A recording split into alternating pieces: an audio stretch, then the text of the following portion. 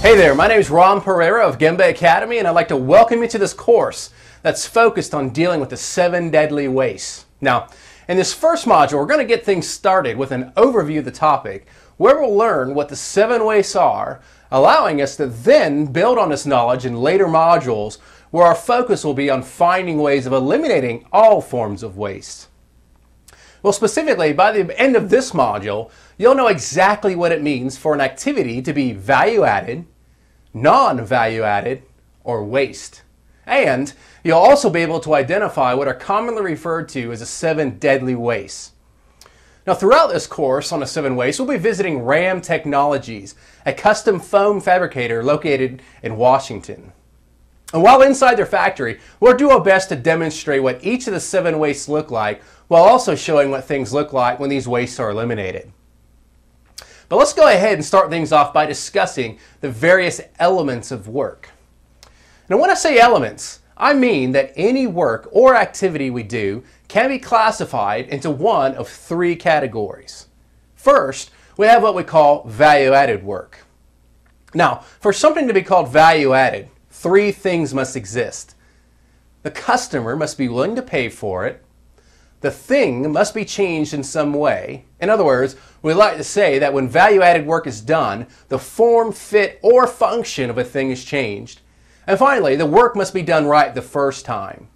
Now, if any of these 3 points are missing, the step or process cannot be said to be value-added. And while value-added activities are what we prefer to do most of the time, we won't spend much time or effort focusing on value-added steps as it relates to reducing waste. But I'll explain why this is later in the module.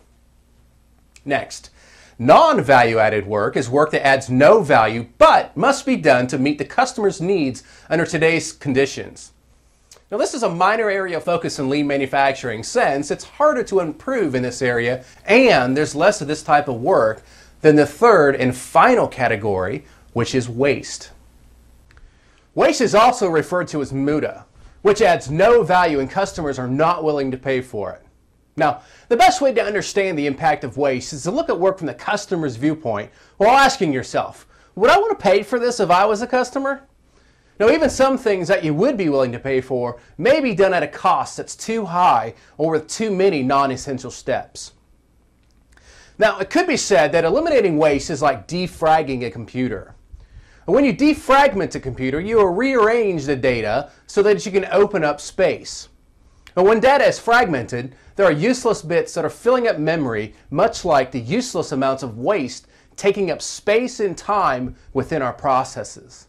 By identifying where value-added portions are and moving or removing the non-value-added bits, you improve performance of your computer.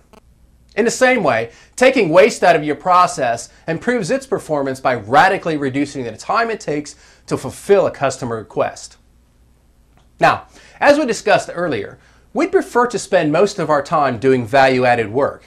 Unfortunately, when we look at the total lead time through a value stream, we find that a massive amount of muda, or waste, is stealing resources and time. Another unfortunate activity we often see companies doing is attempting to reduce the overall lead time by making the value-added processes more efficient. In other words, as an example, they work to save a few seconds or minutes of machine cycle time in order to reduce the overall lead time. And while this isn't necessarily bad, there's far more opportunity in reducing the waste in the process first before worrying about improving the value-added steps. With all of this said, in order to be able to attack this waste, we must be able to identify it. So, let's spend the remainder of this module by discussing what we refer to as the 7 deadly wastes. Now, the first waste is defects, which is simply work that is less than the level the customer, both internal and external, has requested.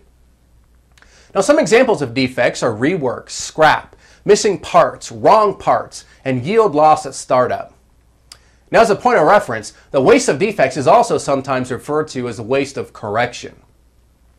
Now, in this example, we see that our operator, whose name is Isaac, is struggling to understand his work instructions, and as such, scrap parts have resulted.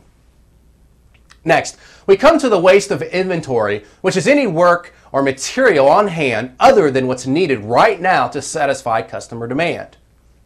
Now, some examples of inventory waste are excess raw materials, work in process, finished goods, supplies, and spare parts. Now, in an upcoming module, we'll spend more time exploring the different types of inventory we might have on hand, such as cycle stock, buffer stock, and safety stock. Now, in this example, we see Isaac surrounded by piles of inventory, making it hard for him to even know what to grab. All right, next we experience the waste of processing, sometimes called over-processing, which is when something's designed in such a way that uses more resources, such as space, energy, or people, than is truly required. Sort of like using a sledgehammer to smash a peanut.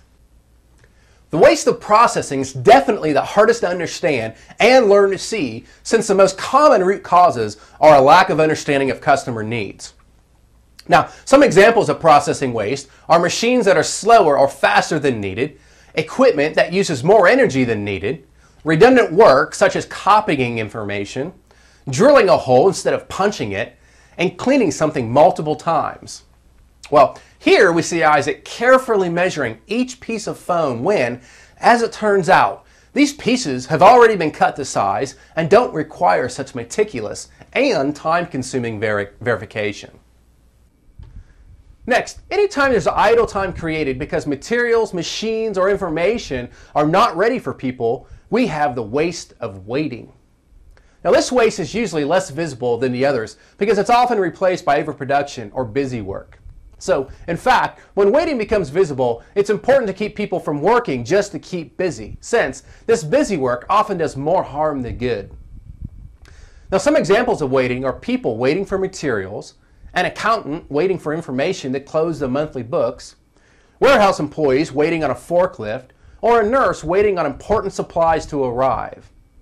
Now, in this scene, it seems that Isaac has run out of work and is obviously looking for something to do, so he resorts to his newspaper and text messaging his friends.